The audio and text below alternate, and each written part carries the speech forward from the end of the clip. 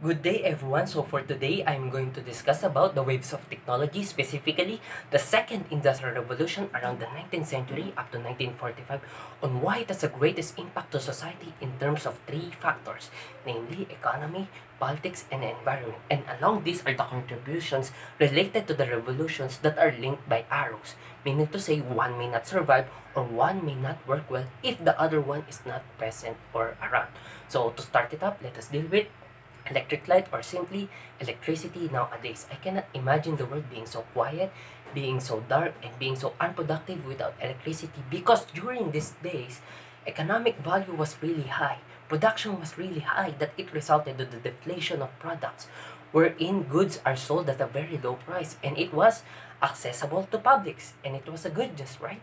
And on the political aspect, capitalism, communism, monopoly, tariffs and pensions are also established, meaning to say there is a government that is handling its fellow men to an organized way of manner, wherein communications are in terms of many things such as telephone, the message, motor car in land, and the flight in air. So through that, the transportation of media such as the movies, because movies from movies, we can extract videos and films wherein politicians from politics use it for their propagandas and advertisements, and therefore the means of transportation, the dissemination was very fast, the dissemination of information.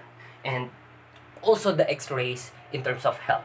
During these times, especially nowadays, the time of coronavirus, we should be thankful for our experts such as the medical experts, the scientists, wherein they keep on developing machines or equipments that can be used for health purposes, such as the X-rays was developed in the second industrial revolution, and it was a good thing. And lastly, on the environmental aspect of the second industrial revolutions, it may seem to be so negative, such as the atomic bomb, because once a thing was discovered, it was never backing off anymore, as they say, because atomic bomb is a single atom that was splitted and it resulted to the birth of this atomic bomb.